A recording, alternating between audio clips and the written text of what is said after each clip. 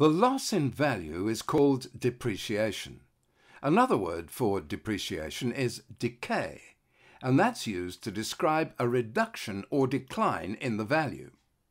The formula that we use for compound depreciation is A equals P, and in brackets 1 minus I to the power of n. The formula looks similar to the formula for compound interest. The difference is we are subtracting I from 1 because I is now our rate of depreciation. The rate of depreciation should always be written as a decimal value. A in your formula represents the final value, P is your initial value, and N will be your period. Reducing balance depreciation is another word for compound depreciation.